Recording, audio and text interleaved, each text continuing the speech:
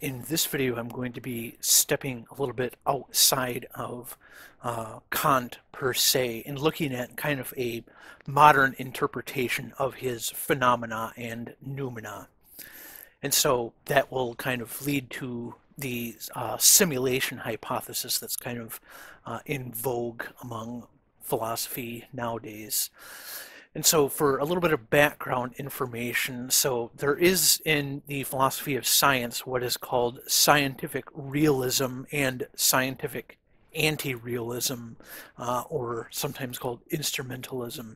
And this text here I copied out of a blog post of mine that I made about scientific theories, kind of talking about this issue, but this will lead into what I'm going to get into in this video. So in science philosophy, there is scientific realism and scientific anti-realism, which is sometimes called instrumentalism. And so the scientific realist says that the putative fabric of space-time or fields in quantum field theory, or all those kinds of things, but these are the two that I use as examples, are real entities. Indeed, a popular argument by scientific realists is that it would be a miracle if our predictions were so exquisitely accurate, if these things did not actually exist in some important way. So this is known as the no miracle argument, or the NMA. By the way, I'll link to my blog post in the description down below. And these are all links to different things if you want to look deeper into a lot of these subjects. And so in quantum field theory and in general relativity, so we can think of quantum fields like this, where there is this, in realism, they would say that there is this field here, and that particles are actually real excitations in some kind of real field that sort of permeates all of space-time. And in fact, there are multiple fields, and these fields actually exist in some way. And these, they have sort of an ontological status. And so this is kind of a look at what a maybe 3D particle would look like in a field. So you can see the field lines here are all sort of warped, where we have this excitation in the field. And you can think of the fabric of space-time in a similar way, where we see here in Einstein's general relativity, we have this space-time that is a real thing that's sort of actually bending and flexing and curving in response to mass and energy. And I put this picture here to show that this is, actually kind of a three-dimensional sort of fabric or field that sort of permeates all of space and time, and is in fact itself, it is space and time. But so this is what the scientific realist says, that there is actually some entity there, that something actually exists. The thing our theory sort of posits is actually there. And so meanwhile, scientific anti-realism says that these proposed objects are just useful or instrumental ways of talking about these things. And so this is oftentimes thought of in quantum mechanics, in particular the shut up and calculate view of quantum mechanics. Essentially meaning that we shouldn't waste our time discussing what the sort of ontological nature of something like the wave function actually is. What matters is that it can give accurate predictions. We can actually calculate things, and those things will actually be observed in experiments. And so this is popularly framed in what is known as the pessimistic induction, which is essentially that every sort of ontological entity, like the sort of quote-unquote fabric of space-time or quantum fields that has been postulated in the past has been shown to be wrong, and we have no reason to think that our current entities. So the space-time fabric and quantum fields won't go the way of, the luminiferous ether and phlogiston. So where the luminiferous ether is sort of what people thought before Einstein's general relativity, that there was this sort of, ultimate space from which everything sort of moved relative to, rather than sort of moving relative to each other. And phlogiston was sort of a theory for, I guess, the substance of fire, essentially. And so anyway, the scientific anti-realist is essentially saying that these things like this quantum field here, or this flexible space-time, are not actually real things. They're sort of at best sort of useful fictions that we can use to actually think about this stuff. And so there is now what is popular in science, in the philosophy of science, what is called scientific structuralism, which attempts to bridge the gap between realism, anti-realism, although structuralism itself has been sort of split into two schools, one called ontic structural realism, so that the structure exists and is the ground of reality. And so that is sort of the it from bit that I'm going to be talking about here in a few minutes. Then the epistemic structural realism, so the structure exists but is realized by some deeper entities not accounted for in the theories. And so that is sometimes called the it from bit from it hypothesis. And so what is meant by structure is, we can think of sort of the different properties that something can have, like mass and charge and stuff like that. So these are all sort of properties that things can have. You could, list all the other properties. And so we say that these properties essentially, we say that there is, I guess, kind of a thing. Well, that's the thing, is there's not really a thing. That there is, so X, has some mass and, has some charge, and this X here is kind of, just sort of a placeholder for all these things which sort of interact with each other in various ways. And so that would be kind of the structure of things. And so this is an idea popular in the philosophy of science now, that all there is structure. And so you can think about it broadly as being that we have sort of our mathematics, so our mathematics, and this is like our equations and things like that, equations and physical laws, so physical laws. And we also have sort of our observations, I'll just put it like that, observations or measurements. And so these are the sort of outputs of experiments. So I'll just put experiments, and then that is all there really is, as far as what actually exists. And so this is the idea. So there isn't some sort of there isn't necessarily some sort of underlying substance, and so that's actually where this other split here comes from, where the ontic structural realism says that the structure exists and is the ground of reality.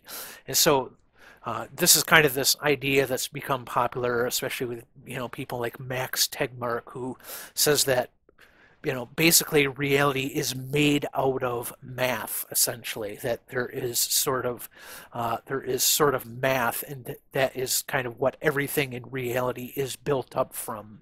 And so this is actually what kind of the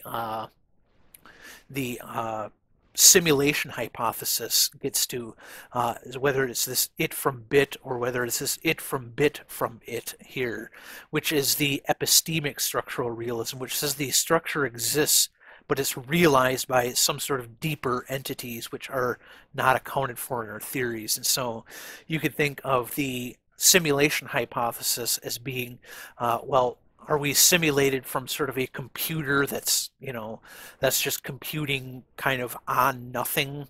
You think of a computer, when a computer computes, it has to have, the transistors and things like that, which are sort of the physical substrate on which computation is happening. And so that would be kind of the way that the it from bit from it comes about. So the it at the bottom would be like the transistors, and then the bits would be sort of the computations running on those transistors, whereas ontic structural realism says there isn't this underlying it. There is just the sort of the bit that's at the kind of bottom of reality. And so these are two ways of thinking about this structuralism here. And so, well, this is from John Archibald Wheeler's. It's the abstract from his paper where he first proposed this idea of it from bit. So you can see that down here. So otherwise stated, every physical quantity, every it, derives its fundamental significance from bits, binary yes or no indications, a conclusion which we epitomize in the phrase it from bit. And so I've actually made this figure here. And so we can think of here in the center circle in green here, this is sort of the it of our world. So, you're touching your phone or your computer or, the chair you're sitting in now. Those are sort of the its, and we can think of sort of each of these nodes in here as being kind of like, sort of physical properties, things like mass or charge or things like that. And then the edges here, these connecting lines, are sort of how all of these things sort of interact with each other. And so we have this sort of inner circle here that is the it. Then in the blue, in this sort of central circle here, is the bit. And so this is, sort of the computational or data structure of, maybe the computer that is simulating our reality. Or, if this is the real reality, but it or bits rather are sort of the ground of reality, sort of the bottom substrate of which everything that realizes or makes real everything else. And then so I also have in red here the sort of outer it. So if we have the it from bit from it, then it would posit this sort of outer it, which is actually sort of running the computations. It's sort of the physical substrate, sort of the transistors on which these computations are being run. And so the it from bit would not have this red sort of outside part. It would say that that all we need is the bits here, or in these the Max Tegmark idea that everything is just math, that sort of abstract math is sort of the bottom or the substrate or the ground of everything in existence. And so this gets us to where we can tie this in with Immanuel Kant and his idea of the phenomena and noumena. And so we could maybe think of this it as the phenomena, and whether you take the it from bit or the it from bit from it, you could think of this as sort of the noumena, and probably more likely this it here, which our sort of physical theories wouldn't actually know anything about, because this is sort of an it that's underlying everything, that sort of sits outside what we can actually detect or observe or measure or whatever. And so you can see that this idea of the simulation hypothesis can be tied in somewhat with Kant's ideas of the phenomena and the noumena. And so I'm making this video because I've actually been reading David J. Chalmers' book, Reality Plus Virtual Worlds and the Problems of Philosophy.